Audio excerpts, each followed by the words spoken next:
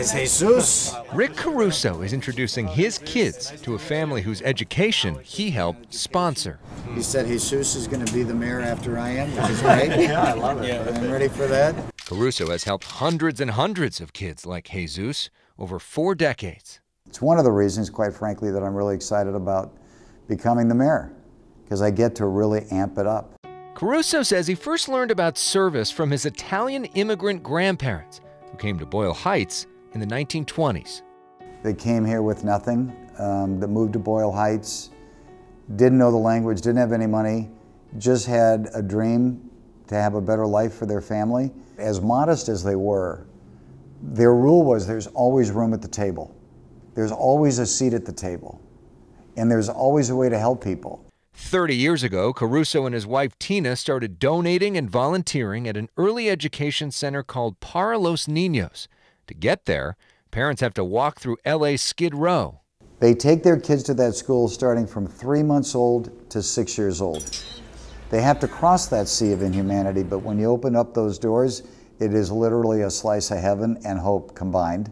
The Tina and Rick Caruso Early Education Center at Para los Ninos provides parents with tools to help their kids out of poverty. The biggest problem is that Tina and I are both crybabies, so.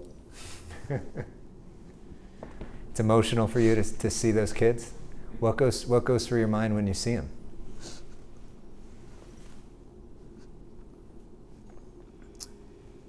It's not sadness.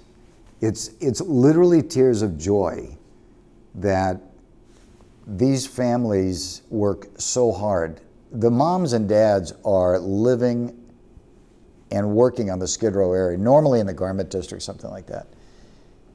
But to have that kind of hope and belief and love of your child, to have the gift of going to a school that's going to give your child a chance for a future, that's what is just inspiring. Seeing them makes him reflect on his own family's journey. It reminds me of my grandparents. You know, that was them. The Carusos would often bring their own kids along to learn from these families. Can you talk for a moment about what your kids mean to you? Oh, now you're going to make me cry again. You know, I'll bundle it up with Tina. They're the dearest things in my life. They're the thing that I care about the most. They're the beginning and the end of my day. The Caruso family is exceptionally close. The adult children and their parents meet for dinner several times a week. They have a real sense of humanity and a real sense of purpose and of care and love, literally of their fellow man and woman. And there's a pureness to them that inspires me. And I'm so proud of them. We sat down with his kids for their first TV interview of the campaign. Welcome, guys. Good to see you. Thank you. Good to see you, too. This is the first time you've done something like this? Yeah. Yeah. I think it is on camera. Yeah. Okay. Alex is a 32-year-old real estate attorney. Gianna, or Gigi, is a 22-year-old fashion designer and entrepreneur. Justin is a 27-year-old DJ and music producer. Greg is a 31-year-old director and filmmaker. He joined us via Zoom while battling COVID. What is it about your dad that you love so much? I love that he's really down to earth. He is like a best friend to all of us. And that's what means the most to me. He loves to have fun. He loves music. He loves singing. He loves to tease us. He is genuinely just like the sweetest, most compassionate, loving person ever. He's so personable. He's always conducted his life with great integrity and compassion.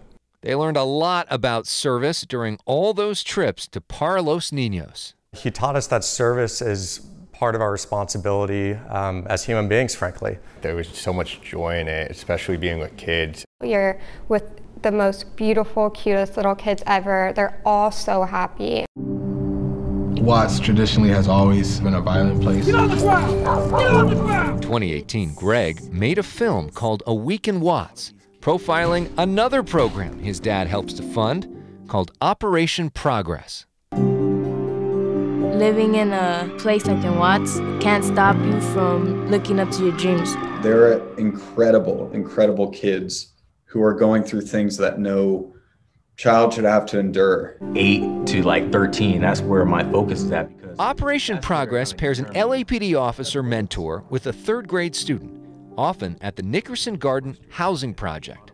The officer gets to understand the community better. The families get to understand the officers better. So you build trust, which is the key in law enforcement. The officer stays active in the kid's life through high school. They have a 100% high school graduation rate. Caruso has given over 300 of the kids scholarships, many headed to top colleges. Columbia, Stanford, USC, Boston College. How about that?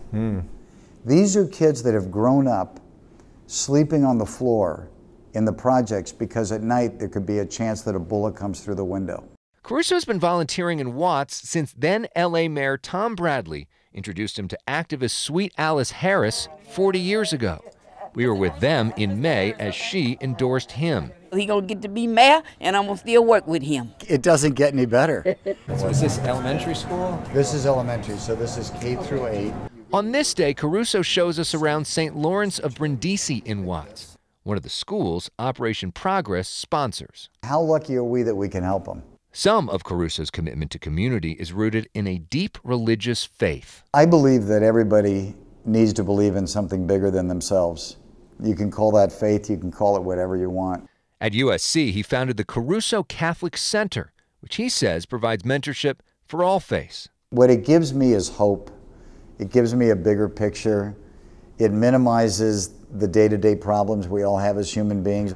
Caruso says he's also guided by counsel from his kids. It's this commitment that family is always first and foremost in your life, and that's what you gravitate to, and that's your North Star. What's Rick Caruso, the dad, like?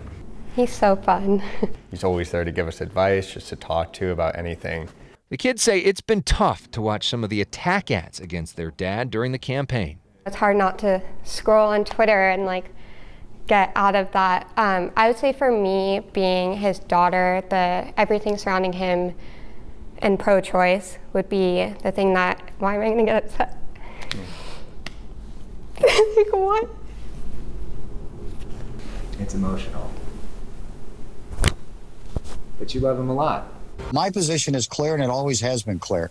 I support a woman's right to choose, period. Caruso says as mayor, he'd protect abortion rights in Los Angeles. He has tried to say it over and over, I'm pro-choice, I'm pro-choice, I'm pro-choice, and there's still people that are not understanding that he genuinely is. So it's frustrating. What do you think is the biggest misconception about your dad as all these things are being said about him? They could think he might be cold because he's this successful businessman, and it couldn't be farther from the truth. He's actually probably the warmest human being I know. Caruso says in the wake of a racist conversation being leaked between LA City Council members, listening to communities like this one is essential. There needs to be a hope that the great American dream is here in Los Angeles. And so my fear is that we get stuck. And that's where the mayor really becomes important, to constantly remind people we are moving forward and we've got your back and we're here to serve you. As mayor, he hopes to inspire others to serve however they can. If everybody just does a little bit, whatever that may be, to help somebody that needs some help, the city changes so dramatically so quickly.